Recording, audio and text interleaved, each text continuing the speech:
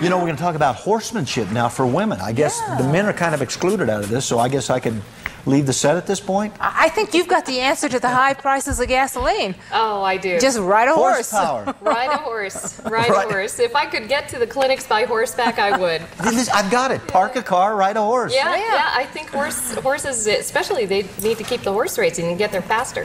Go in the fast lane. There you go. Ride double, get carpool. There you go. Karen, welcome to the show. Thanks. Karen, Saturday, September 10th, we're going to have a demonstration of, why is this horsemanship for women? Do not we have horsemanship for men, or we don't care about them? No, it's absolutely, the horse industry is fairly dominated by men, especially in the educational form. It is. I've been meaning to speak to you about that, Lou. Here we go.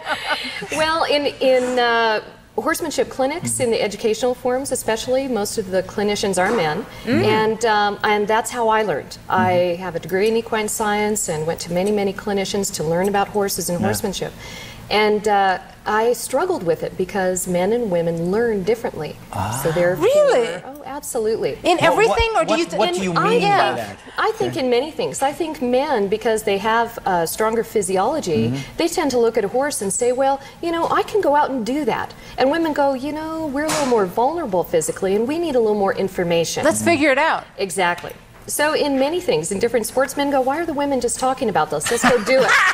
So you actually figure it out and do it right. Yeah, I think, what you're saying is the men rush into it. Yeah. Well, because, you know, it makes sense. It's so what is wrong. horsemanship for women? How do you, what do you teach them? Horsemanship for women doesn't exclude men. I really want to make that clear because everybody can learn. I simply explain it from a woman's perspective. Oh, so, you know, when I would do clinics, men would come to it and go, why are they still talking about it? Women go, you know, that's the best explanation I've ever heard of this stuff.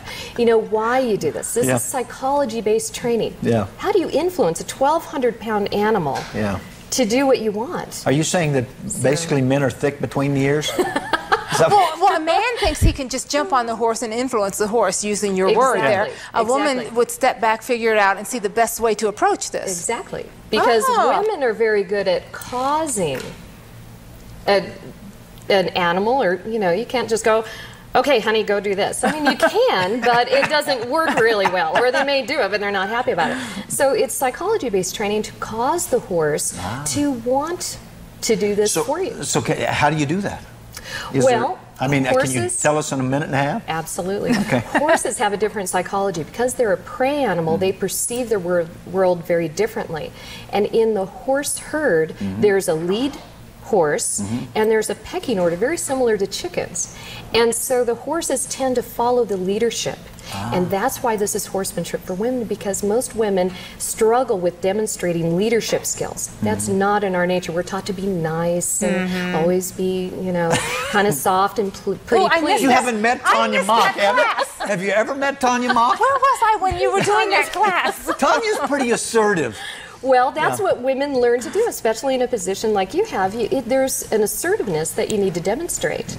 But most women are not taught this. Where men, even from little boys, that's encouraged. Where women are taught to be nice, and it doesn't work with horses. You can beg all you want. So this has got to be a great course, because everybody loves horses, at least everybody I know, and everybody would like to ride a horse. But isn't there a lot of fear? And maybe that's what you're alleviating, is some of the fear. Because they're so big. Yes. They're so big, but if you can connect with them mentally and emotionally, you know, it got to a point when, in my own study, I started riding horses without a bridle or a saddle, or no kidding. No, and that's the level of communication you can reach with a horse if you understand how they think and learn to communicate in a way that they can understand. Is that why many times children or young people who fall in love with a horse, or the horse seemingly falls in love with them, I mean, they just jump on them bareback, they go, the horse takes care of it looks like they're even taking care of the child on bareback riding, and they have a connection. They're one. Absolutely. It's that childlike faith? Yes, and that's what I teach adults to get back to. Children are natural with horses. But adults, we tend to want to, you know, put devices and control the horse. We have a lot of fear. And if we can let go of those things and get back to be more of a childlike approach with horses. Probably the men come too abruptly to a horse, probably. Sometimes. And it's scary, you know, and so they rear back. Right. So the horse feels it's a threat. Slower approach to the horse, and I mean. It's not necessarily slower, but it's more communicative. Gentler? Rather than it can be. Yeah. You know, it can be. But men tend to go out and say, okay, it's a horse, get on. I call it the motorcycle mentality. I own you, I feed you, let's go. You know, where women tend to be more communicative and want a relationship. But that can work against them too, because they go out and go, oh, little Bobo, you're so, you know, and Bobo says, give me the food and, you know, see you later. So there's two extremes, and what I teach people is to find a level of assertiveness, in particular leadership qualities that the horse recognizes and is attracted to. How long a course is this? Usually a 3-day course. 3-day course. I do half days over the course of 3 days. So what's coming up then? What's coming up is a free educational seminar. And what I find is if people can come and see it, you know, see what it can do and look at that and see lots of different people doing it, different horses, different ages of people and horses, different breeds, then they get interested in it and they say, wow, maybe I can do that too. Terrific, terrific, terrific stuff. Yeah, thanks. You must be a fabulous rider. You know, now I am, but if you would have seen where I started, you know, God takes care of fools. But and obviously, children. you're a great teacher. Karen, did you want to comment anything on the gas prices, or you got no comment? Well, I'll tell you what. You know, I drive a small Freightliner truck, so it used to cost me $120.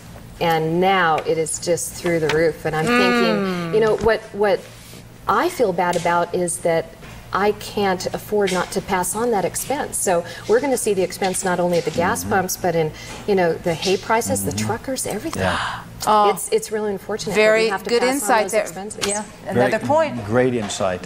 Karen, thank you so very much. That's why it's Karen, gives another reason to ride horses. Thank you. Buy a horse. Buy a horse. Park it, buy a horse.